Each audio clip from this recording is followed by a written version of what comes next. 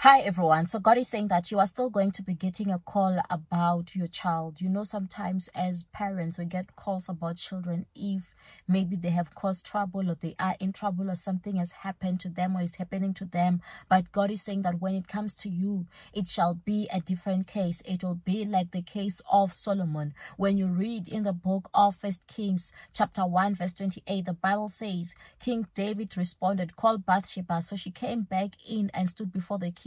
And the king repeated his vow, "As surely as the Lord lives, who has rescued me from every danger, your son Solomon will be the next king and will sit on my throne this very day, just as I vowed to you before the Lord, the God of Israel." Hallelujah. So God is also still saying in your life, expect to be receiving good news about your child, good news about your children, good news about your children being appointed, good news about your children being approved in the mighty name of Jesus. Amen.